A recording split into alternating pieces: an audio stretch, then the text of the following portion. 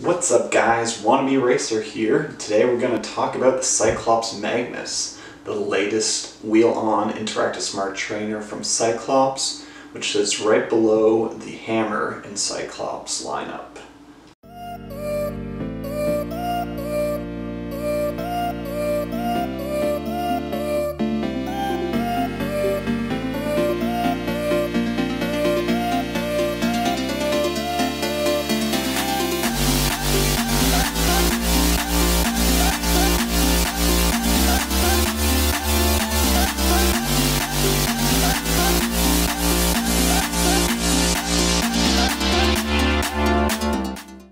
So let's get started with some of the stats about the Magnus. First, this unit retails for $600 US on CycleOps website, or about $850 Canadian. Second, the Magnus broadcasts on both Bluetooth and AM+, meaning it is compatible with all your favorite devices and apps, including Zwift and TrainerRoad and CycleOps' own Ruby app. Third, the maximum resistance on the Magnus is 1500 watts, which is more than enough for the majority of indoor riders, and CycleOps rates the power accuracy on the Magnus at plus or minus 5%. Fourth, the Magnus uses the same lightweight, made in America steel frame that CycleOps has used on many other wheel-on trainers for a number of years, meaning it has been proven as stable and durable. Pressure against the rear wheel is kept consistent thanks to a clutch knob that acts similar to the gas cap on your car, which pops when it hits the ideal tension. Dun, dun, dun. CycleOps has a number of through axle adapter kits available for the Magnus, which means the Magnus is compatible with boost mountain bikes, standard spacing mountain bikes, as well as road disc with a 12mm through axle or QR. Finally, the Magnus has a lightweight 2.6 pound or 1.2 kilo flywheel, which keeps it lightweight and portable.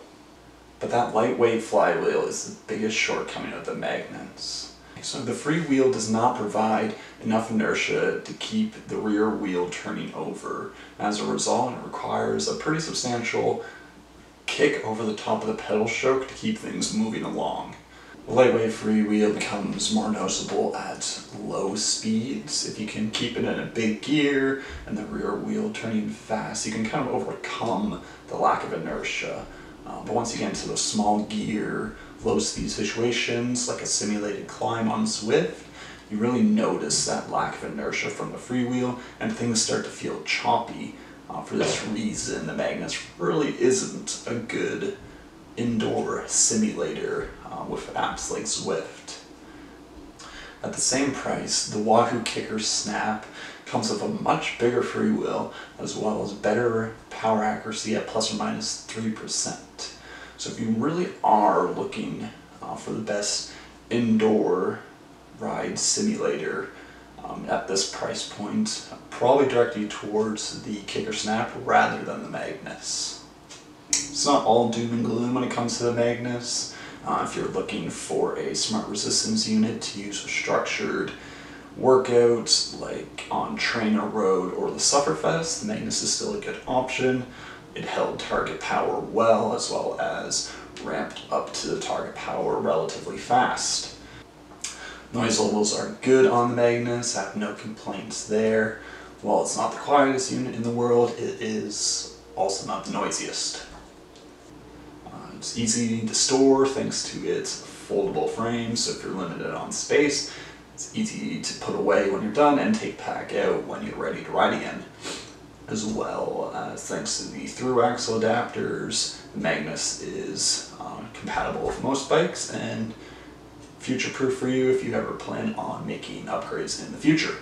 So in conclusion, if you're looking for the most realistic indoor riding simulator, Magnus is probably not the trainer for you. Reiterate that light flywheel really lets it down, especially in low speed situations like a simulated climb. But if you are just looking for a smart resistance unit to work with structured intervals, then the Magnus is still a solid option, especially if you can find it at a good price compared to the Wahoo Kick or Snap. If you'd like to see a little more on the CycleOps Magnus, including more pictures and a full written review, head on over to the Wannabe Racer website. I'll put a link down in the description for you to follow. Thanks for watching. Hope you enjoyed the video and found it informative. If you did, be kind and give it a thumbs up. And if you want more videos, don't forget to subscribe for weekly videos from the Wannabe Racer. Good enough for me.